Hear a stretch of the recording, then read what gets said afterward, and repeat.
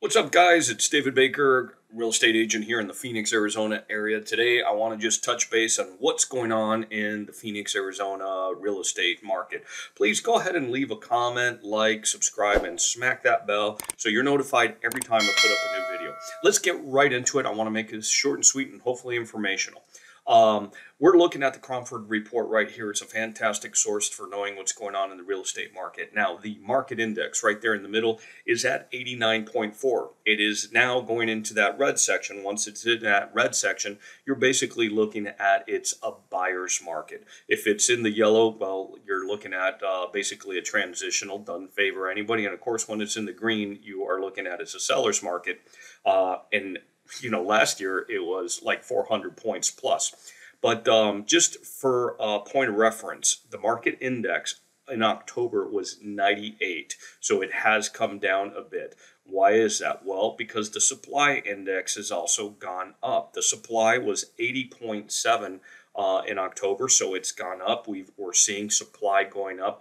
And the demand was at 79, basically 80 last month, and it's down to 73.9. Now, really one of the main reasons this is going on is really because of higher interest rates. In October, we were at basically at about 8%, interest rate 7.5%. I did get with my lender this morning, and potentially people are able to get interest rates, in the high sixes right now. So it has come down a little bit, and listening to, some of the sources I have, in 2023, we're expected to go back down to around 5%. So my guess is that's what we're going to see. Now, going on right here, monthly average sales price. We ended up seeing those interest rates going up, and when we really saw things going south as far as prices a little bit was beginning in May, June, and that price ended up going down, and you can see it's kind of leveling off right now. It actually even went up a little bit when you're looking at price per square foot.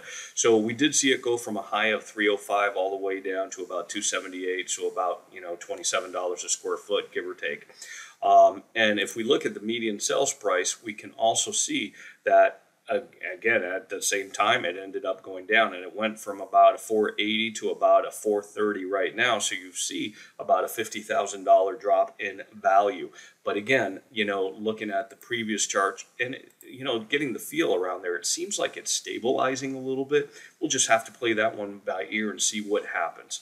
Beyond that, this right here is the notices of trustee sale. What's going on with foreclosures? Everybody keeps on saying, oh, there's a wave of foreclosures coming. Well, this right here is notices of trustee sales, and you can see what it was like back in 2008 to 2012.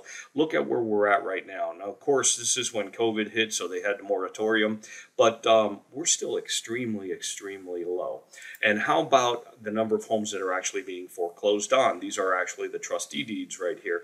And look at this, 2014, 2015, 2016. You can see how many end up happening per month.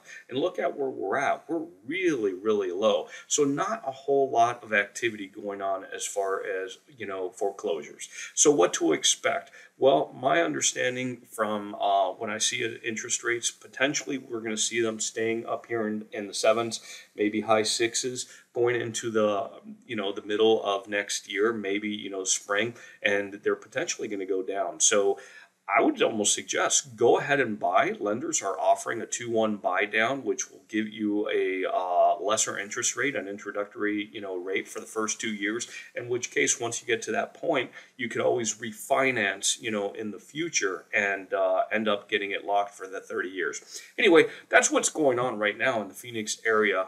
We still see those high interest rates. We may see a little bit downward pressure on prices, but I got to tell you, it looks like it's leveling off. So let's see where it goes from here. Anyway, that's it for now. Again, please leave your comments. Let me know what you think, and you have you guys a great day.